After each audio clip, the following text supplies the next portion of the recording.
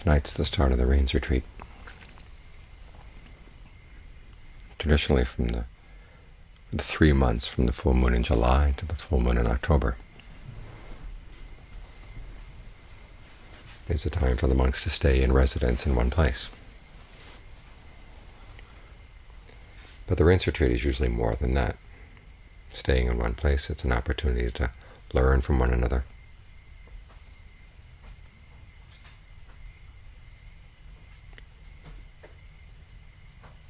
and just put special effort into the practice.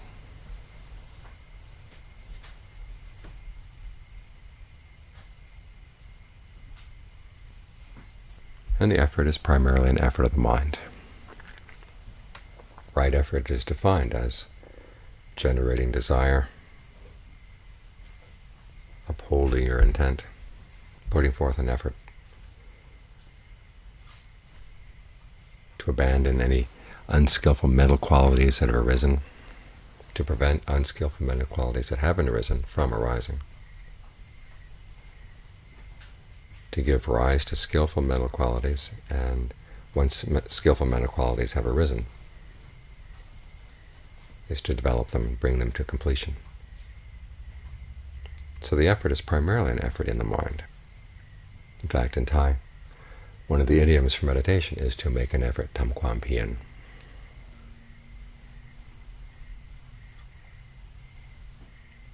And although it carries the connotations of spending a lot of time doing walking meditation, the primary effort is right inside the mind. As unskillful mental qualities arise, you've got to do what you can to get rid of them, to abandon them, and to make sure that they don't arise again.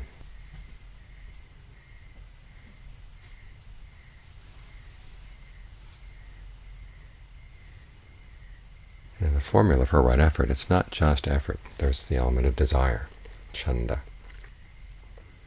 You have to realize that this is important, that the training of the mind is what makes all the difference between being happy in life and being miserable in life. People can have all kinds of nice things outside, but if their mind isn't trained, they can still be very miserable, creating all sorts of trouble for themselves and for the people around them.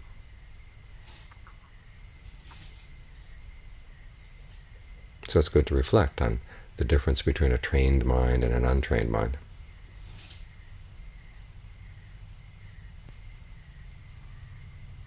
With the trained mind, you think about things that are worth thinking about. Anything that's worthless comes up in the mind, you just let it go. You think about things that are helpful, that lead to happiness. And as for issues that are not helpful and don't lead to happiness, you can let them go. They don't take over the mind. Now, with an untrained mind, all kinds of things can come in. It's almost like you're being possessed by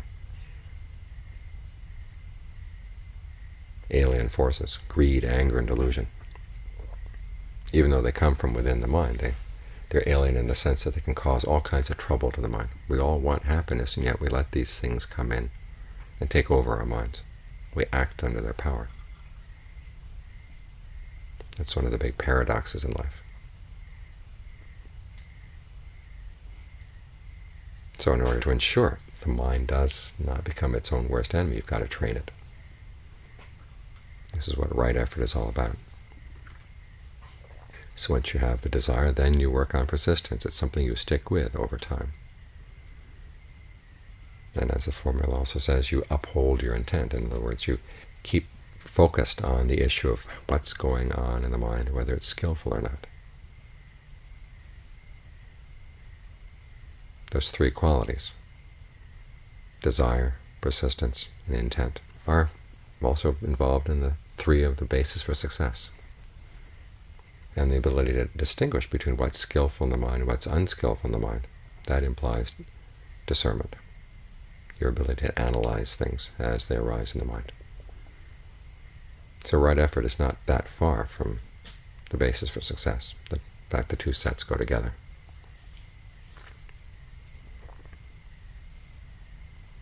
And the important thing to understand about effort that we put into the practice is that it has to be an appropriate effort.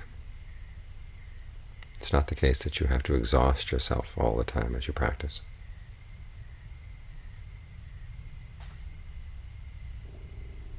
It's more that you see what's needed in any particular case.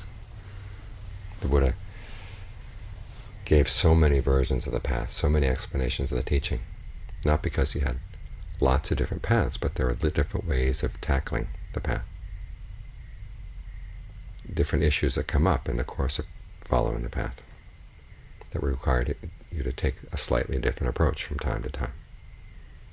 For instance, he said some people will find that the path goes quickly and it's easy. Other people find it goes quickly but it's hard. Some people find that it takes a long time but it's easy. And for others it takes a long time and it's hard. Everyone wants to go into the category of quick and easy. But it's nothing you can determine ahead of time. You find out in the course of your own practice whether taking the easier way is actually helpful in getting rid of defilements and bringing about more skillful qualities of the mind. If the easier way doesn't work, then you've got to realize, okay, it's not working for you. You've got to be willing to make things harder for yourself. In other words, go with less food, push yourself more in the practice. In other words, a large part of your responsibility in the practice is seeing what works for you at any one particular time, and learning how to read the results of your practice, and then adjust it accordingly. The Buddha also makes the point that there are some unskillful qualities of the mind that will go away simply by watching them. You see greed come, you watch it, and it goes away, and that's it. You don't have to do anything. Sometimes anger is that way, or fear, lust, passion. Some defilements go away simply by watching them. If you have the ability to step back from them a little bit and just note the fact, oh, there's greed. And once you recognize it, it's gone. Fades away.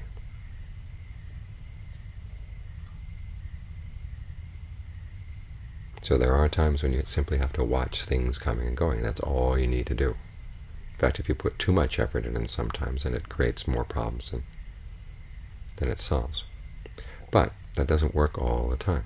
There are also the defilements that require what the Buddha says, an exertion of fabrication. That's the technical term. Fabrication is of three sorts. There's the bodily fabrication. In other words, sometimes when you see an unskillful mental state in the mind, you change the way you breathe, and that unskillful state goes away.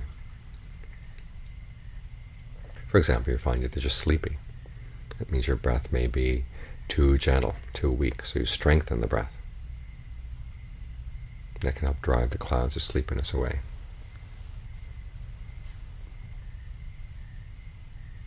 Or when you're angry, the breath can be uncomfortable. It feels like the anger has gotten into your body. You've got to get it out of your system. But if you change the way you breathe, kind of smooth out the breath, let the breath grow more calm, it weakens the anger because it hasn't taken hold of the body. So it's simply a mental phenomenon, and then you can look at it more clearly without the sense of pressure that you've got to get it out of your system right away. So sometimes it's a bodily fabrication that you exert. Then there's verbal fabrication, the way you talk to yourself about the different things going in and on in your mind.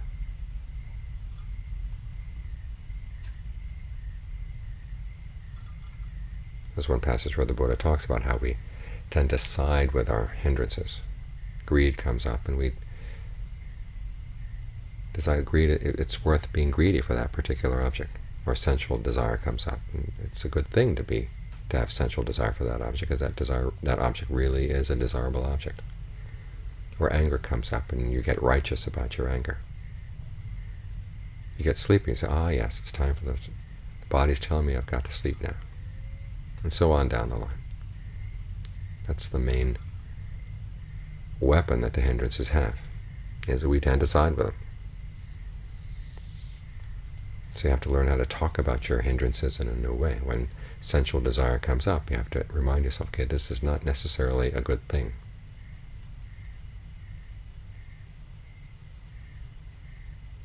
And you think about it, tell yourself, what would happen if I followed through with this desire? The same with ill will or sleepiness. Learn to ask questions about these hindrances. In other words, you talk about them in a new way. You can also bring in mental fabrication, particularly the one of perception. Say there's an object that seems really desirable, well, learn how to perceive it in a way that makes you realize, okay, this is not all that desirable at all. Like our contemplation of the 32 parts of the body.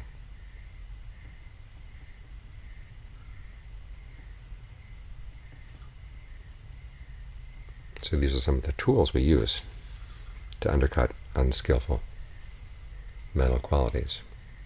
Verbal fabrication, bodily fabrication, mental fabrication. And sometimes you have to stick with it. For example, with lust, many times you have to think about the unattractiveness of the body over and over and over again. It may seem like you've thought about it many, many times, it should be enough, but if it hasn't done the job yet, you just got to keep at it. As Ajahn Mahabhu often says, you can't count the number of times you've contemplated that topic. You just do it until it begins to sink in. That's where the element of persistence comes in.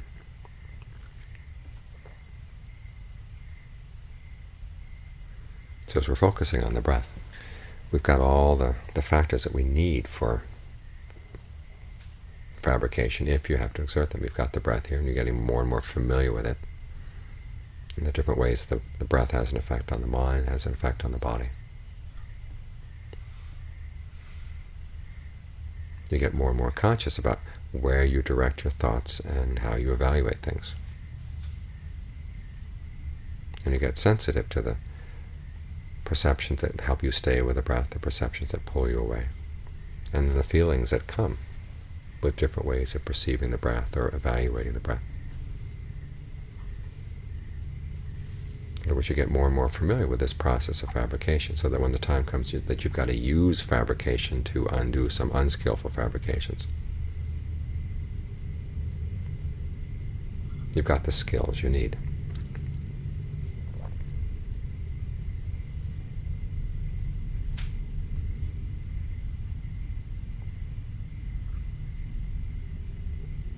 But the important point is that you learn how to read each situation, so that when you're faced with a problem, that simply watching the problem is enough to undo it. Okay, you know how to do that. That's part of your repertoire. But you can't make that the only thing in your repertoire. Otherwise the defilements sneak around, they come back and hit you in the back of the head.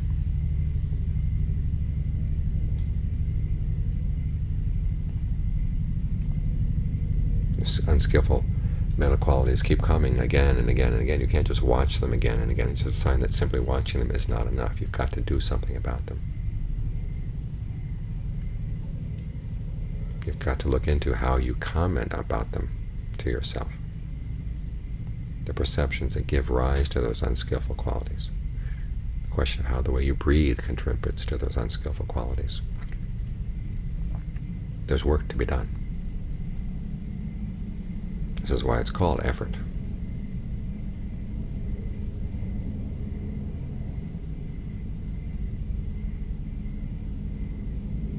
But simple effort on its own is not enough to make it an element of the path. It's got to be used with discernment. The discernment that sees what's skillful and what's not, what works and what doesn't work.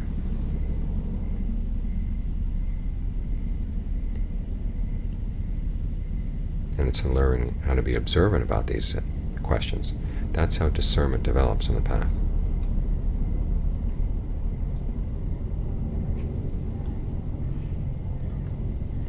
So if you're planning any vows for the Rains Retreat, make sure that you allow for the element of discernment as well. In other words, you see what's working and what's not working, to foster more skillful qualities in the mind.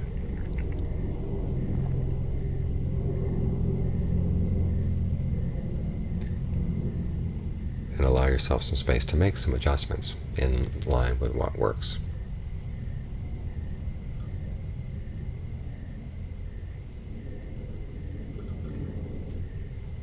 because it's this ability to read the situation and adjust things appropriately. That's what makes the effort right.